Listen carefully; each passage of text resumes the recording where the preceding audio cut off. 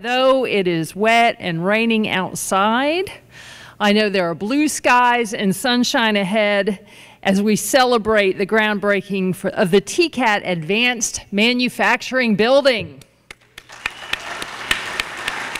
Both the county and the city came together to provide some seed money so that we could have a local match and leverage those funds to get state funding. And because of that leverage, we're able to make this $21.7 million building a reality. This wouldn't have happened without Senator Watson, without Representative Hazelwood, without Senator Gardenhire, and the work that they did to promote our system and our college. TCAT's going to be in a great position once we get this building built. It should be completed by the end of 2023. We should be able to move in by 2024.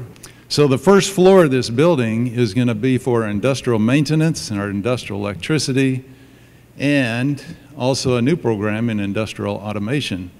We're also going to have on the first floor all of our student services.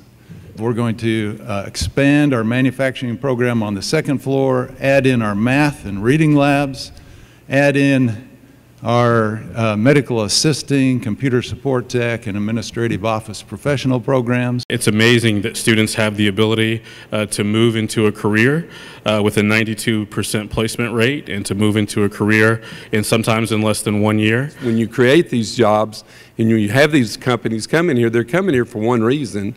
They're coming here because they are counting on a workforce. People that are here today, people that will be here in the future, and people that have been through this school. And nobody does it any better than Chattanooga State.